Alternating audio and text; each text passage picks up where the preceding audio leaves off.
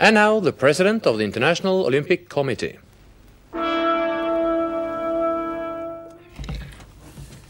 The decision is Lillehammer.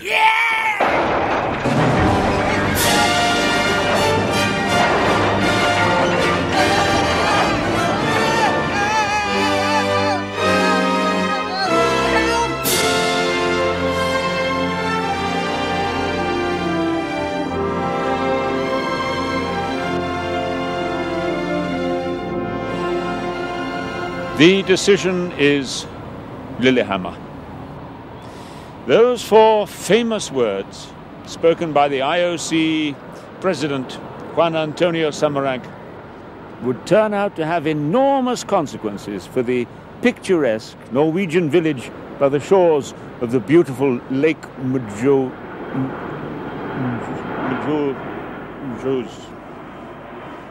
By the shores of the beautiful lake.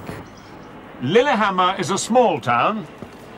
In fact, it's so small that in many of the houses the first floor is on the ground floor and the main entrance and the back door are one and the same. The name Lillehammer literally means little hammer, and the inhabitants are usually known as little hammeroids. But let's go back just a few years to a time when Lillehammer had about 340 inhabitants, divided into men, women and peasants. In those days the town was an economic backwater. Tourism was dead, and the highway ran on the other side of the beautiful lake Unemployment was rampant.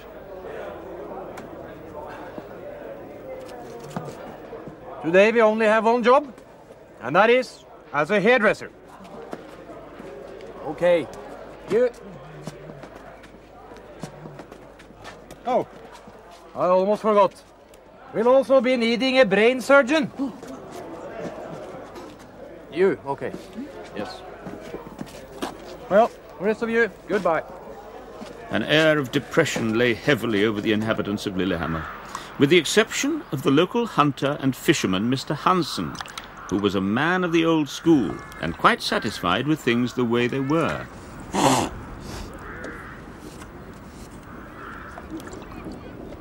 For some incomprehensible reason or other, this tiny town was awarded the gigantic and costly task of mounting the 1994 Winter Olympic Games. How could it happen?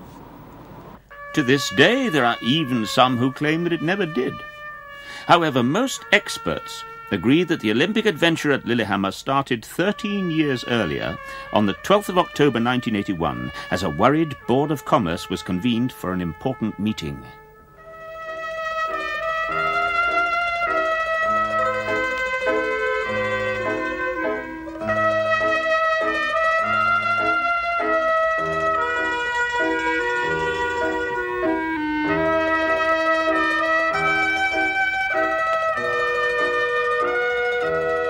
I'm out. Me too. Me too. I'm out too.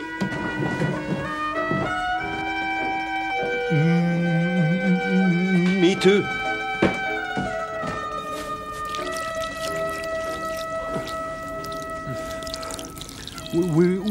We gotta get this town back in business. Easy for you to say. No, it isn't.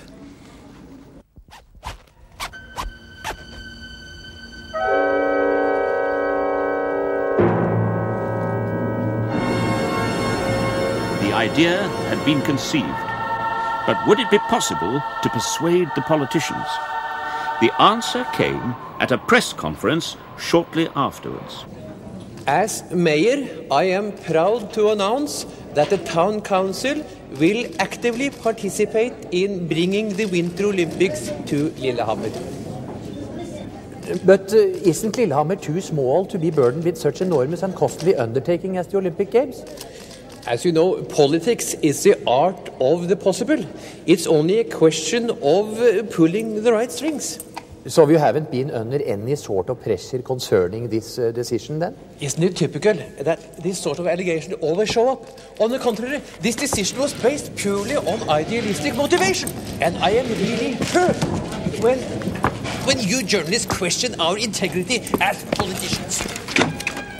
And wholeheartedly supported by the people, Lillehammer decided to go ahead and apply for the 1992 Winter Olympics. Before a decision could be made, each of the applicant countries had to present their plans to the IOC in Lausanne. Meine Herren, darf ich Ihnen zeigen, was die Innsbruck für Olympische Winterspiele Ihnen sofort kann mögen dürfen. Sehr, sehr guten Abend. Hier haben wir hier ein Buff-Eisenbahn mit Hotel, Restaurant, Bar, Nightclub, Bar, Sporten und Bar und Nachtclub. Innsbruck können Ihnen zeigen die ganze olympische Bewegung Raute Banke. Not bad, but where are the Olympic arenas? Ja.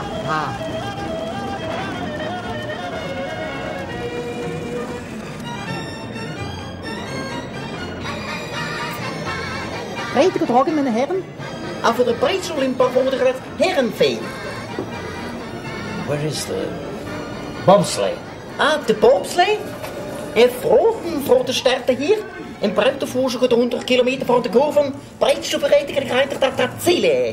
Yes, but where is the downhill? De downhill. Bouwt de reverse zijde. En de voorderspiel van IC3. Overal, jumper, zijn te verkopen tot Ziele. Thank you. Prost vertent in de roos weer rood bij NASA. Then came Lillehammer's turn. Welcome to Lillehammer. We have the Olympic Village for 1992. And here we have the blue. It's more like the skating, you know, and for ice hockey and figure. And here we have the ski, the ski, the elevated thing for the down here. And here the and telemark down for the ski, the jump. And here very famous the Ulvang, very fast for ski running and How much? No. Here, Lillehammer for Olympic 90 Winter 290. And I forget. We have also we must light the Olympic candle because it's very nice.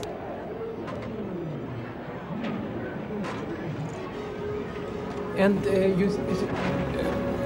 Monsieur. Hello. Bonjour, monsieur, s'il vous plaît. Venez par ici, s'il vous plaît. Voilà, c'est très bien, ça. Voir ici. Messieurs, here is the French suggestion for the Olympic Winter Games. Attention. Voilà. Bien. This is exactly what we are looking for. I think we know what the decision will be. And the music was very nice too. As we all know, Albertville got the games in 1992. But Lillehammer didn't give up. They applied again. And this time, they knew that they would need to present far stronger arguments. When the IOC arrived a while later on a survey tour of Lillehammer, no effort was spared. The committee was met by the peak of Norwegian hospitality.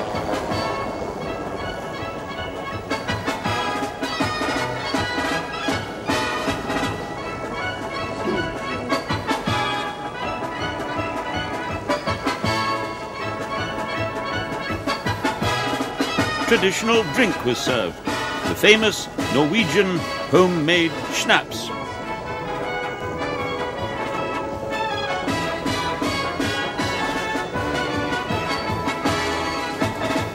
And this time, Lillehammer could present arguments like compact games, all the venues within an area of 200 by 200 meters.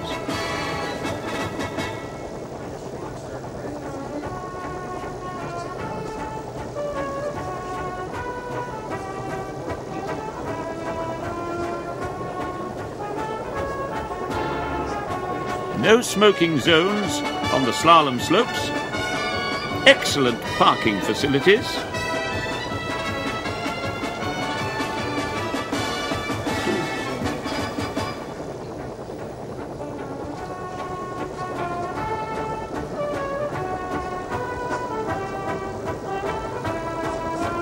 all the IOC members to receive the Lillehammer town key, which incidentally also fits the door of the Olympic hostess's dormitory. And in addition, Lillehammer offers to enter Norway into the European Union without a referendum.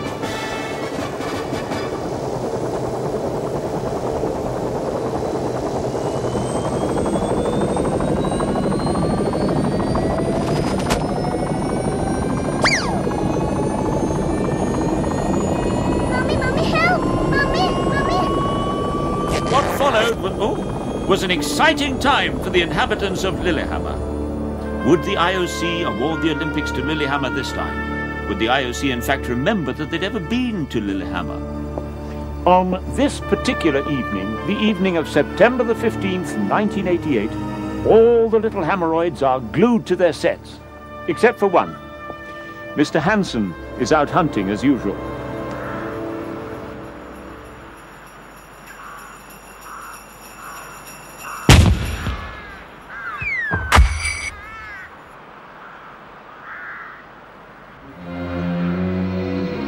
But the tension among the local Board of Commerce was growing by the second.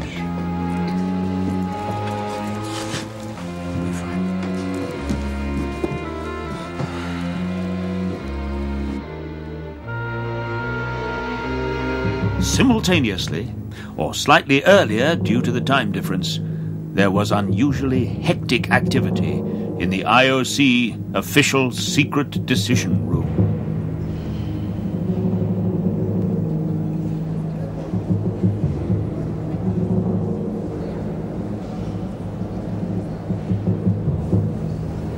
Well, gentlemen, then we all agree on the decision. Yes, I say, what? Lord Senile.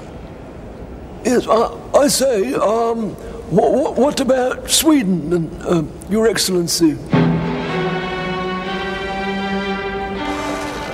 Hey, what's going on here?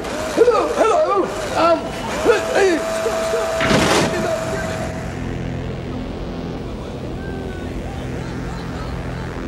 Anyone else?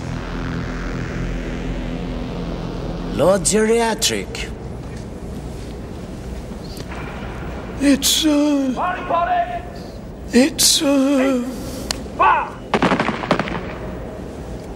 that's an excellent decision, Your Honor. Yes. Excellent.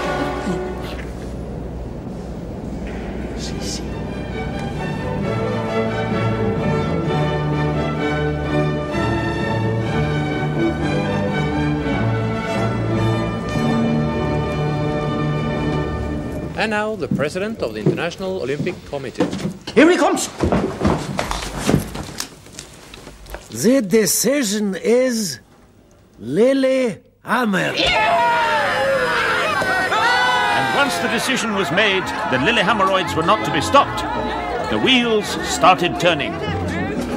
Money was no longer a problem. The government guaranteed, and business expanded as never before. A tremendous demolishing and building activity commenced.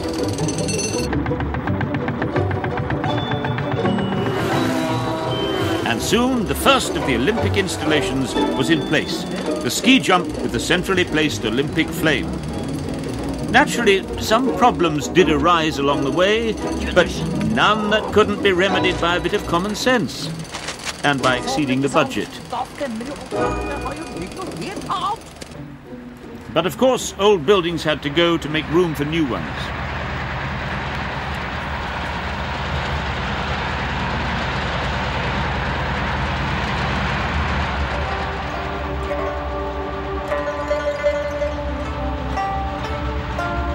here, as previously in other parts of the world, we see that it's possible for the little man to stop the giant, at least for a short while.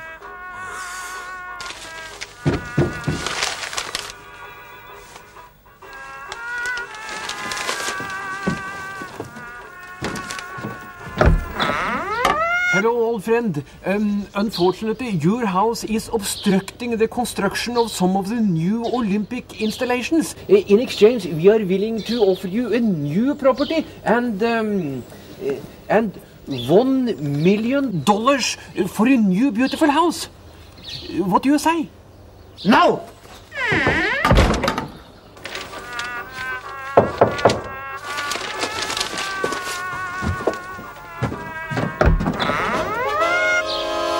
I am your king. I command you to move. No! Hello? You can come and live in my house. I have 250 rooms and a kitchen. No! This is a better illustration of modern monarchy than of the atmosphere in Lillehammer at the time.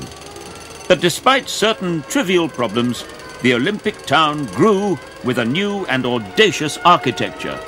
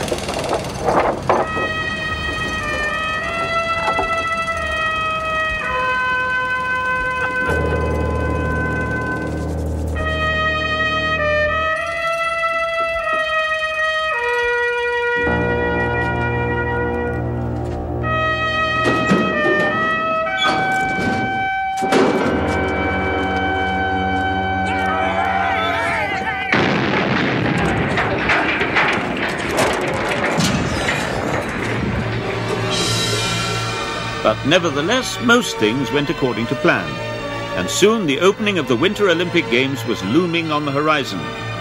Leaders and official representatives were beginning to arrive in the Olympic town, and from now on, security became vitally important. An elite security corps had been established, and a simple but effective password system was set in motion. And the password was... Good morning. Good afternoon. Security against terrorism was one thing. The participants' safety in and around the different arenas was another. The downhill course, for example, had been secured to prevent spectators from getting out on the track and injuring the skiers. In the same way, the bobsleigh run had been secured so that Bob would feel safe. And finally, on February the 12th, 1994, came the day when Lillehammer's name would be etched into the history of international sports for all posterity. The opening of the 17th Winter Olympic Games. And now, everybody is waiting for the Olympic flame. Brought to Lillehammer from Greece, smuggled into the country over the Swedish border, because, as we all know, the importing of naked flame into Norway is strictly prohibited. And here it comes now, the flame, the incarnate symbol of peace and understanding for all mankind. Hello. Hello. But as we remember, the password was good afternoon. But as a precaution against incidents like the one we've just witnessed, the organising committee naturally had backup copies of both runner and flame, as well as the entire opening ceremony. And finally, the games could commence. All 2 million tickets had already been sold on a quota basis all over the world, and of those 2 million tickets, the 340 inhabitants of Lillehammer were allotted one.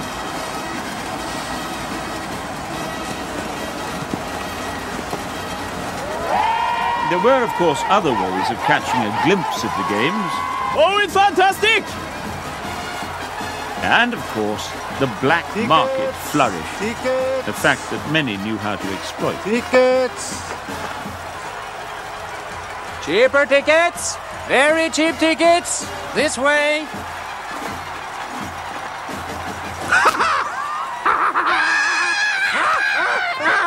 Mounting an Olympic Games is a gigantic task. 2 million people were to be transported into the area on boats, trains, and on foot. Some even disguised themselves as reindeer to get in for free. But most of them were quickly spotted and stopped in their tracks. And all of these people had to be quartered and fed. Some were lucky and found rooms in hotels.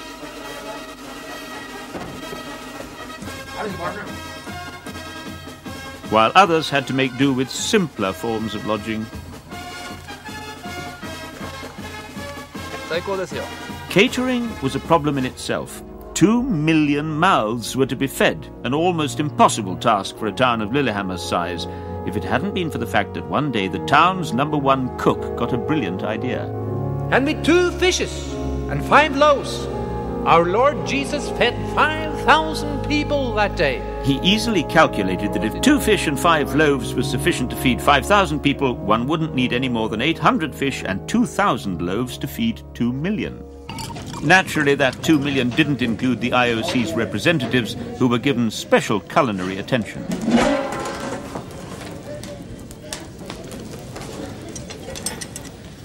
Each night, they were served a new and exotic Norwegian delicacy. Another key word was telecommunications. Every day, the games were followed by thousands of journalists from all over the world. To satisfy their needs, a brand new press centre had been built, which had attracted not undue notice far beyond Norway's boundaries. Auf Wiederhosen. The sale of souvenirs was a considerable source of income in the Olympic budget.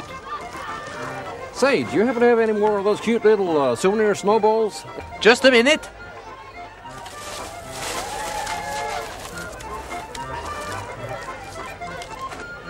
$10. Whoa, hold your horses, boy. $10, that's a bit too much, isn't it? Oh, you must remember it's handmade. Oh, okay. Can you gift wrap it, please? For the Olympic competitors, it was comforting to know that a highly professional emergency medical team was on hand at all times to treat acute injuries.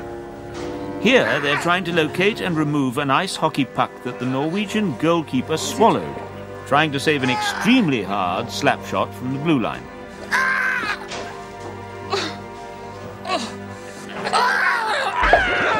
Oh, yes. Here it is.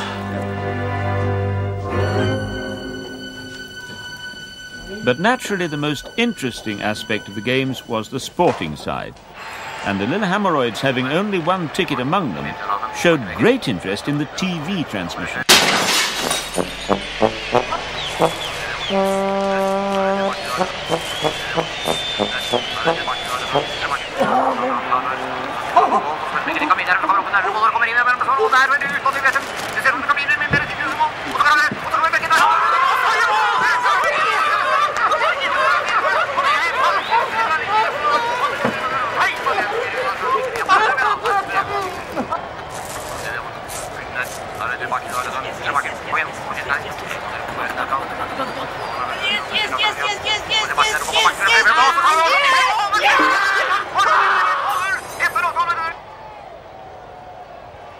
I'm afraid we have to take an X-ray.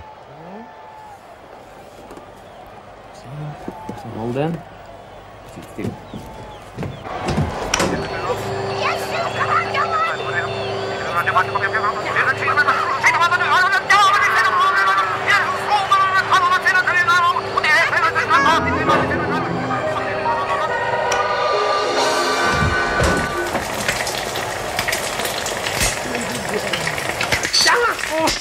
Not everyone showed the same interest.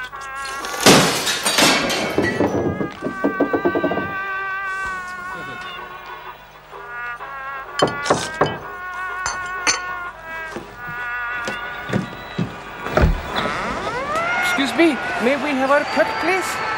No!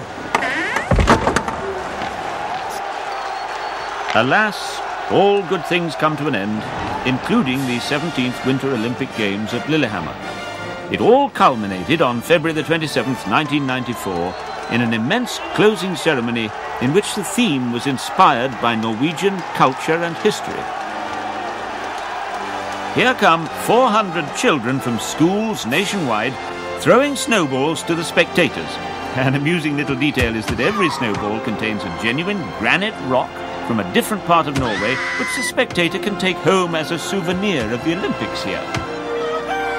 And what's happening now? Yes, now 2,000 white peace chickens are being let loose as a symbol as a symbol.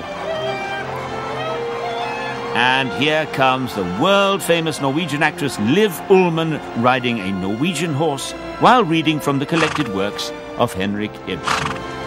The horse's name, by the way, is Frank. And who is this, then? It's Norway's great son, Thor Heyerdahl, famous for the Kon-Tiki expedition, among other exploits.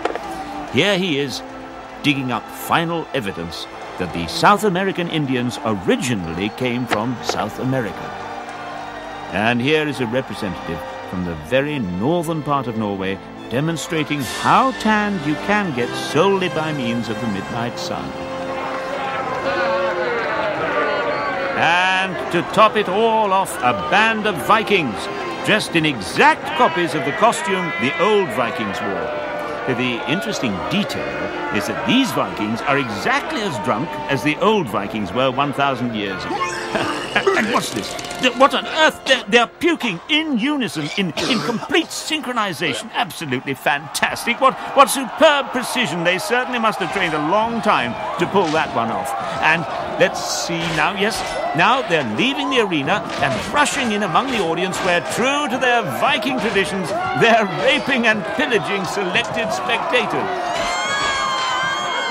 And now, finally, the solemn moment everyone has been waiting for, the extinguishing of the Olympic flame.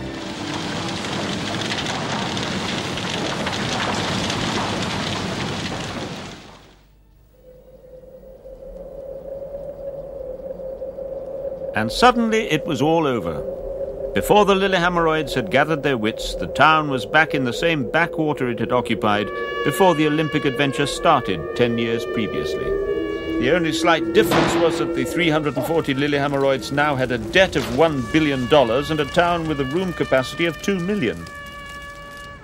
The tourists were gone, unemployment was more rampant than ever, and the highway once again ran on the other side of the beautiful lake. What to do with the Olympic arenas after the Games was another problem. Cheap ski jump for sale, 2 for the price of 1.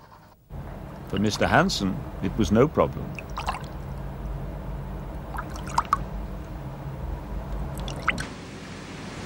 In just 10 years, then, due to the Olympic fairy tale, Lillehammer was transformed from a picturesque, romantic, rustic little village into a huge, unattractive, lifeless, stony desert, saddled with a gigantic debt. But what actually happened to the old Lillehammer, some may ask? The old Lillehammer is still lying there, just like it was in the old days. Well, that is not there exactly. It was actually purchased by an American film producer and moved to Hollywood, where it's now being used as a set for the film Snow White and the 7 Teenage Mutant Ninja Dwarfs. And action!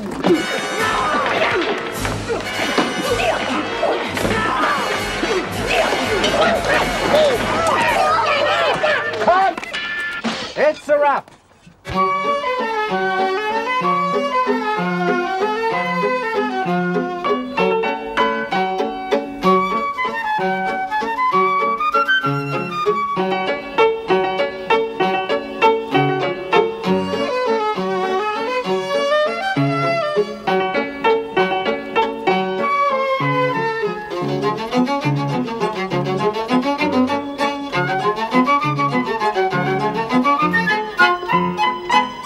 And that concludes the rise and fall of an Olympic village. Good night.